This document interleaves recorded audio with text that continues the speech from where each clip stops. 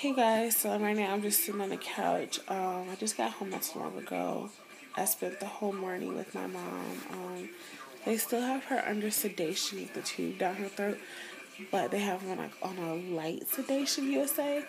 So you can like if I talk to her loud enough, she can hear me and she can shake her head yes or no, like she's responsive to me. So I was to go spend time with her. She's getting closer and closer, strong enough for them to take her off of the, take the tube out of her and keep her off. They probably keep her on sedation, but at least take the tube out of her throat or whatever. But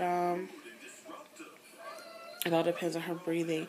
And I guess if the rate was like up at 50 yesterday. Today it was like it was at 33. That's the lowest we got it today. It's like 33, 31, and it has to be in the 20s in order for them to take the tube out of her throat or whatever. So hopefully tomorrow we're gonna go back tomorrow again, and then I'm probably gonna go back again tonight though.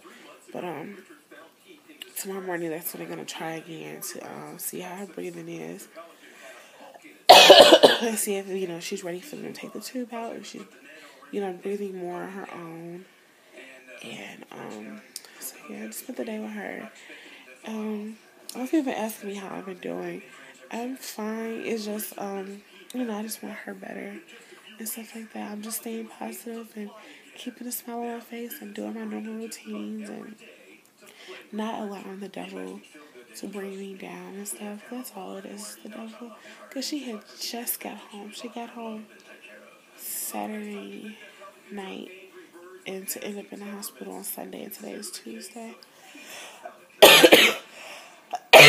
Excuse me. But and I'm using my iPad to vlog with today. I'm laying on my teddy bear. But right now I'm just chilling on the couch watching a little TV. I filmed a haul earlier, so that should be up tomorrow. Well, by the time you see this video, we'll know, because it's probably up tonight. Never mind, but it'll be up tomorrow. I'll link it down below. Whenever it is up, it'll be down there. But right now I'm just laying on the couch. I think I'm going to make some lunch. I'm really not that hungry. I think I'm making a small bowl. I have some avocados. I think I might make some guacamole or something and call it a day. I have that with some chips. And that will be my lunch. I need to do my hair. If you when you see my haul, you'll see I bought stuff for my hair. So I'm going to use that today because honestly it's time for another dye. It's time for me to dye again because you see my roots. See how dark my hair is. Again, this is the color.